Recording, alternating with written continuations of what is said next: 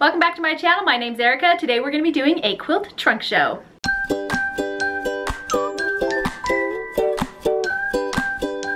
So I've made a lot of quilts over the years and I'm not gonna be able to show them all to you because A, there's just way too many and you'd be here for days. Also, I've gifted a lot of them, but I thought it would still be fun to do a quilt trunk show of some of my favorite quilts. I'll be sharing information on each one on here, but if I can't remember them on video, just check the description box below this video. I will link every single quilt that I've made and the fabric I used for it down there. So what better place to start than at the very beginning? So I decided to tackle applique just right off the bat, because why not? And you know, honestly, I think it was probably good, because if I started with kind of one of the harder things, then I wouldn't be afraid to do it later on down the road. So I went to my local quilting shop, I grabbed a bunch of fun fabrics that I thought kind of went together and were just nice and colorful, and I made this Playful Petals quilt by Corey Yoder. She actually has a book called Playful Petals, so that might not be the exact name of this quilt. I also put flannel on the back side, so this is just a white flannel because I didn't know what to do for the back, and then I did a really cute navy blue polka dot binding on it. Oh, look, I even remembered to put a little tag on there. Erica Arndt 2015. Now I did start quilting at the very end of 2014, I think November. I also decided to do some hand quilting, so after I sewed all these rows together, I did some hand stitching in different colors down each row. So I mean, I really just dove right in and tackled probably one of the harder things I could have done right off the bat. But honestly, I still love this quilt. It's super fun and colorful, and it's just one of my faves, and every time I look at it, it brings back good memories. It's also so pretty. So I have this one folded up on a little bookshelf that is sitting behind my couch in our living room. So this gets displayed there and you can kind of see it, and every now and then I refold it so it shows different colors. But this was my very first quilt, guys. Applique, hand stitching. I think I also did, no, I did machine binding for this one. I didn't try the hand binding until a little bit later. But I would like to just point out, I don't know if you can see it there, but my binding stitches are pretty messy. It's not perfect by any means. My hand stitching is messy, but I think if you just take a look at this quilt from a distance, you would be like, that's a really good quilt, Erica. Good job. And that's what's important, right? Done, I think, is better than perfect. That's always my motto. Okay, quilt number 2. I thought, hey, I'm gonna video this. So here we go. You guys probably recognize this one. This is my rag quilt tutorial. This was literally the first one I ever filmed, first tutorial I ever filmed. It was on my grandma's sewing machine, which is the same age that I am, so it's old. I pretty much broke all of the quilting rules with this quilt here. I used all kinds of different fabric. This is a flannel, this is a minky, these pigs, these adorable pigs, are a quilting cotton. There's flannel for the middle layer, or no, fleece for the middle layer, and then the backing is this really soft minky fabric. So I pretty much just picked out colors that I liked, put them together, and made a rag quilt. And honestly, I get so many questions on what can you use, what fabric did you use, and you know what?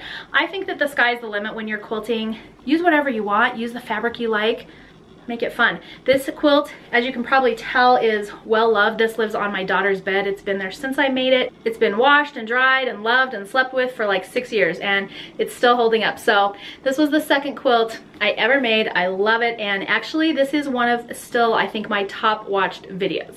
Now I'm not sure if this is the next quilt I made or not, because I have a pile over here and now I'm kind of a little hazy, but I do remember those first couple because you never forget your first.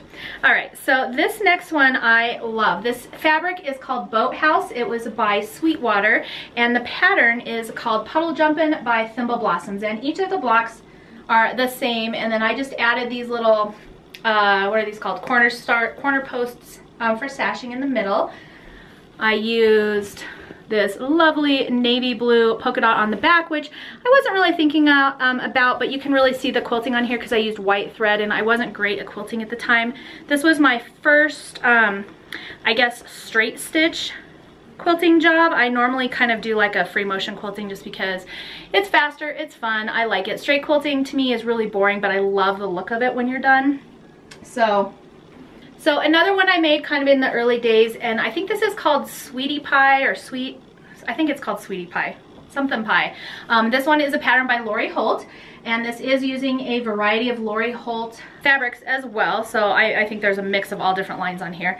And then this one is, of course, a Dresden, and I used just a really soft, I think it was just a white with light blue polka dots by Riley Blake for the background. I'm not even sure if you can see them on the camera because they're so light. So here's one full Dresden, and it was supposed to have different fruits in between all of their blocks, but I honestly didn't feel like making all those. So my quilt has all cherries on it. And this is probably one of my favorite quilts. I love Dresden plates. This was my first Dresden, but yeah, this is definitely one of my favorite quilts. I love the colors on it. It was a lot of fun. It did take a while to do all of that applique on the center blocks. Which I think is why I chose to do cherries, because then I could just kind of make them all at once, and I didn't have all of her specialty rulers and stuff like that. I don't always follow the pattern exactly, but I do love this quilt. It's definitely one of my faves. So here's a really fun one. I made this for my daughter. This is an Elizabeth Hartman pattern. I can't remember the name of it, but I'm sure it has something to do with sausage dogs or whatever they're called. Anyways, the one has glasses, which she wears glasses, so I just thought that was super cute. So I did them all like this, and then I did the one with glasses, and the fabric I used for this was a mix. These front fabrics are actually, I think this is Gooseberry by Lellaboutique is the front, and then on the back I used a print by Bonnie and Camille, and this was, I think, from their handmade collection. I can't remember. And then I think the binding is also Bonnie and Camille. It's just this little green and white polka dot binding, so super cute. And she had this on her bed for quite a while. Okay, so let's go for another one that I did quite a while ago. This one is Tilda fabric, and I can't remember the exact line. I know the back side is Apple Bloom, one of their prints from Apple Bloom. And this is actually my quilt pattern. This is called Garden Window, I think. Something like Garden Party. I think it's called Garden Party. And I wanted to do a different take on a log cabin block. So this is actually one solid block, and then you chop it up, add some sashing, and end up with this kind of cool design. And I really love Tilda fabric. I'm a huge fan of theirs. I just love the vintage feel it has. And then this one on the back is called Apple Bloom. This was from a different line than this original one. I can't remember what the front line is called, but it was Tilda. But Tilda is a longtime fave. I don't always get to sew with it because it's kind of a specific vibe or feeling, but I do have a little cubby over here that's 100% dedicated to my Tilda stash. So I like to challenge myself when quilting and just try different things and try new techniques, and so this quilt was that for me. And this is a hexagon quilt, and I'll have to put the information below because I can't actually remember the name of the pattern. But I will say that this one was definitely more challenging. This fabric is by Amy Sinibaldi, and I can't remember the fabric line. I'll try and find it and put it for you below. Some of you probably already know it. But these are definitely a little bit more of a challenge to put together. They are cut on the bias. You kind of strip piece these and then cut them on the bias and then sew them together. So you really need to use starch with this and be very precise with your seaming or things get really wonky. And I think it turned out pretty good. Okay, so here's another one of my earlier quilts, and I love this quilt so much. This cake block was actually from, I think, the Fat Quarter Shop's St. Jude's sew along, so I think you can get this pattern for free. I think I'll link it below.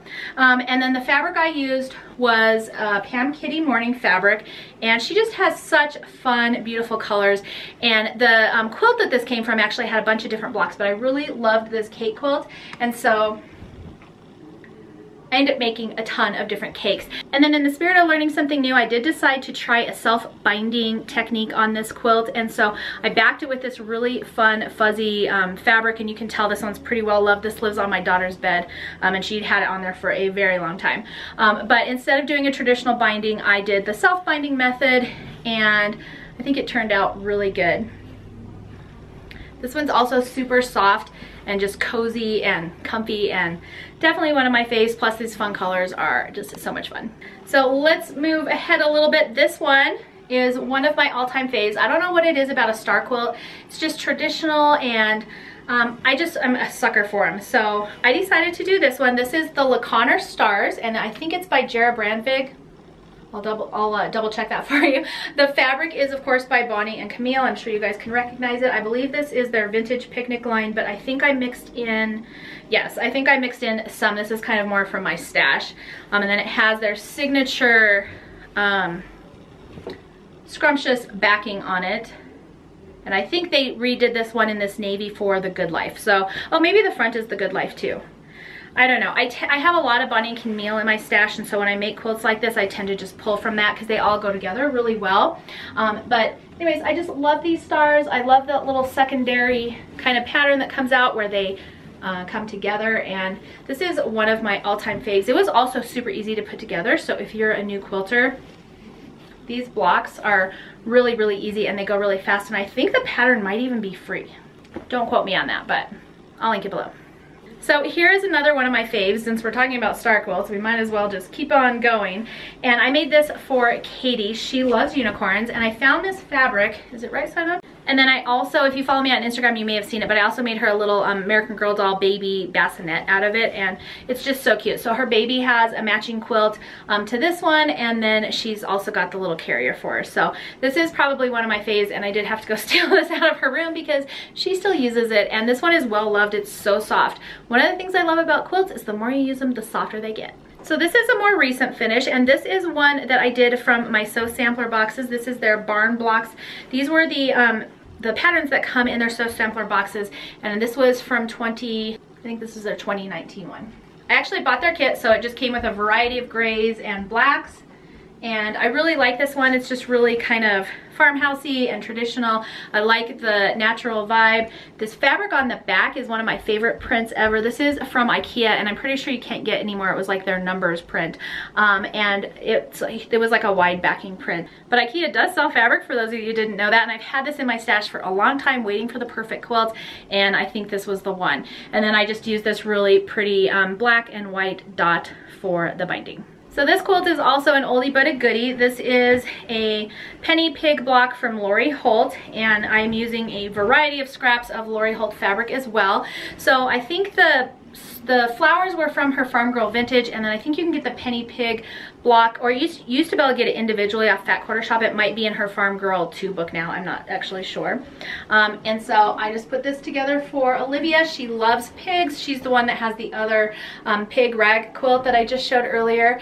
And this is just such a fun quilt. And then on the back, and I'm sorry, I'm not sure who this pig fabric is by because I bought it off Etsy and it's been years. So just search pig fabric on Etsy and hopefully something fun will come up. But the backing wasn't actually big enough, or I didn't order enough by the time I was done, and so I just added this cute pink border around the edge just to make it kind of fit. And so, you know, you do what you have to do. It worked out just fine, and I think it was the perfect backing for this adorable pig quilt. So here's another unusual one, and I really wanted to make this just because it was so different. So I think this is a free pattern called Maker, or Maker Valley, or Maker, I don't know. Anyways, it's by Art Gallery Fabrics, and that is what this fabric is called also. It's called Maker Fabric by Art Gallery Fabrics. And this one just has a really different kind of look to it, so I wanted to make it. This maker word is applique on there, and they do, the template shows you how to cut it out and all of that, so it's a little bit tricky, but like I said, I do kind of like to challenge myself and try new things. And then for the back, I used one of my all-time favorite prints, which is this print from them. This is their maker print, and it just is like a text ruler kind of print, and I love it so much. So this quilt hasn't got a lot of use, but I'm really happy that I took the time to make it, to try some new techniques. There's some triangles on there, half square triangles, and it's really hard to show this whole thing in the camera at once, but I'll try and get a better shot for you. But this one was really fun. So a little while after making my first rag quilt, I wanted to try a different one, and I thought I love them because they're so soft and fluffy, but I wanted to just try something a little bit different. So I made this one out of Bonnie and Camille fabrics. This one's actually a 10-inch layer cake that I used, and I did a pinwheel rag quilt. And these were from their Marmalade line, so you probably can't get this anymore. If you do find it, it's probably going to be outrageously priced because it's out of print. But this was so much fun to put together. It's all flannel fabric, and so it's super soft. Now flannel is kind of stretchy, and it does kind of warp a little bit while you're sewing, so you just have to be a little bit careful with it. I also, for the backing, decided to use different flannel patches as well, so I cut a bunch of different squares of it and just kind of mix match them on the back side. So some have them, some don't, and I just think it makes it so cute. And I love this fabric. This is probably one of my favorite fabric lines from them, and it was just so fun and colorful. So this alternates between being in the closet being on display in my living room, and being on my daughter's bed. So here's another one of my all-time faves. This is some different blocks by the Vintage Farm Girl by Lori Holt, and it also is using a bunch of her different fabric. Oops, it's upside down. And I just did a bunch of different blocks with it. These are the 12.5-inch blocks, and so I've got a little teapot, some cherries, the bowls. What else is on here? Chicken, cans, the sheep, and then here is the bottom half. And then on the backing, this is one of my favorite prints ever. I think it was called Happiness or something like that, and I apologize, I don't even remember the vendor, but or the manufacturer, but this was such a fun print, and I just thought it went so well with the fun colors on the front. So this is really probably one of my more favorite quilts, and this one usually lives either on the couch, sometimes it's on my bed, sometimes I hang it on the wall behind me. This one has been everywhere, all over the house. All right, I have also made all of the vills by Thimble Blossom. So Summerville, Winterville, Springville, Fallville, Autumnville. I can't remember. I believe this one is the Summerville. It's got a giant star in the middle, and then it's surrounded by houses with some stars on the outside. And it's possible that there was a different block on this outside and I put those on, because sometimes, like I said, I do change up the quilts. And this one is super big, so it's gonna be really hard for me to hold up. And this was using a variety of Bonnie and Camille prints. This looks like Vintage Picnic to me. And then for the backing, I used a print from, I think this is their handmade line. And they're also really good size. I'm not exactly sure what this one is, but they're huge. So here's another one of the vills. I think this is their Summerville. And this one is super fun. I love all the little houses and trees around it. And then I use this huge navy flat floral print for the backing, and a really cute just navy dot print for the binding. And I believe this is their Smitten fabric line. Don't quote me on that because it's been a little bit since I've made this quilt.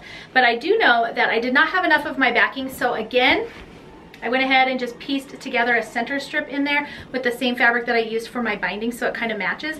And then voila, I have enough backing for my quilt. So sometimes you gotta do what you gotta do. And these ones are getting harder and harder to hold up because they're so big. Where's my Winterville quilt? I think Winterville is upstairs in my Christmas stash, and I was thinking if you guys like this video, I will do a Christmas version because I have a ton of Christmas quilts and they just deserve a video all of their own. Leave me a comment below letting me know if you would like to see a Christmas version of my trunk show.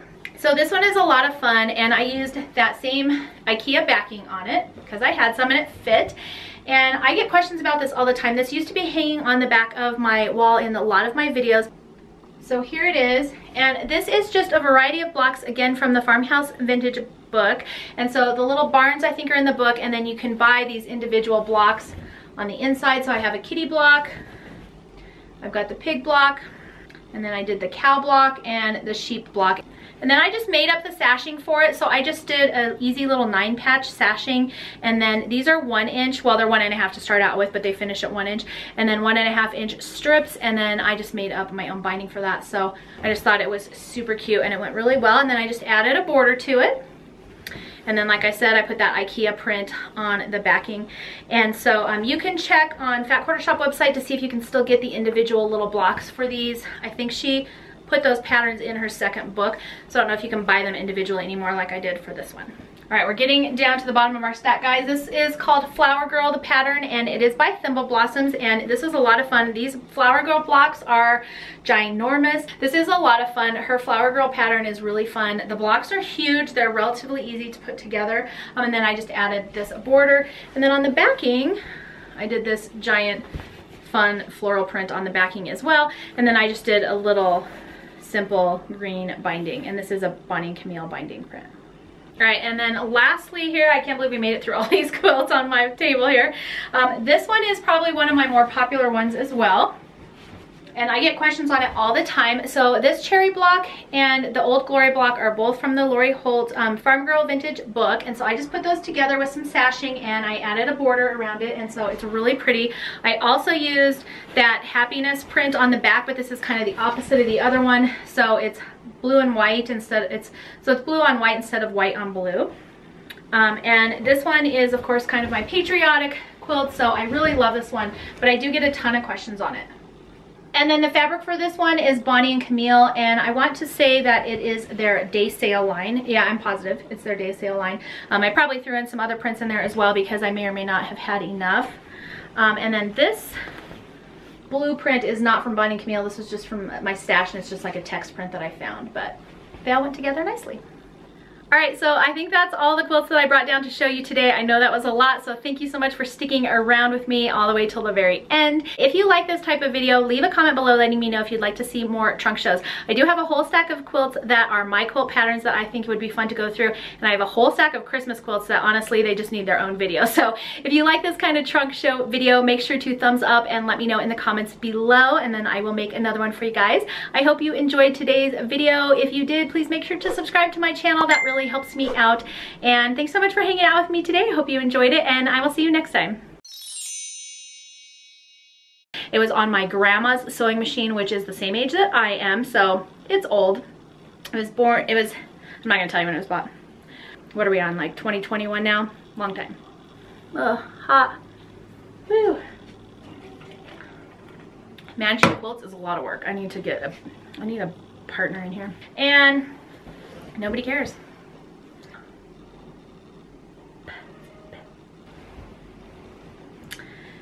All right, my stack is almost gonna be showing up in the camera. So here's kind of the top half of blocks. And then for the backing, this was one of my most favorite backings I've used.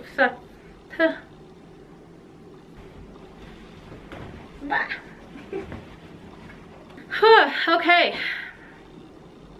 are you guys bored yet?